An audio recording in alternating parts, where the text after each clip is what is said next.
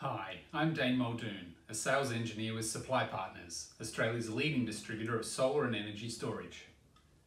What's this? This is an RS485 to Wi-Fi converter. We use them in pairs and we conveniently send them out pre-paired. One goes at the meter and one goes at the inverter.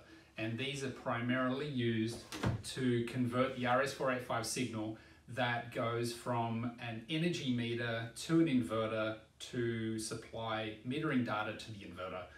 This is used for site consumption. This is used for export limitation.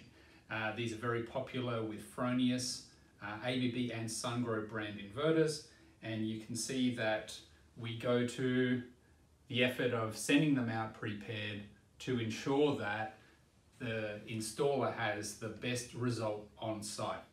Now, they're supplied with a standard antenna, as you can see here, screws on like this. This is good for approximately 20 to 30 meters line of sight from the inverter end to the meter end. We also have larger high gain flat plate antennas, and they can go all the way up to 1 kilometer in distance.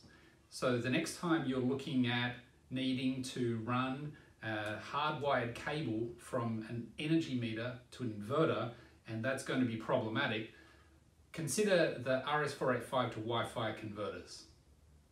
I hope you've enjoyed this quick explanation. There's plenty more over at supplypartners.com.au. See you next time.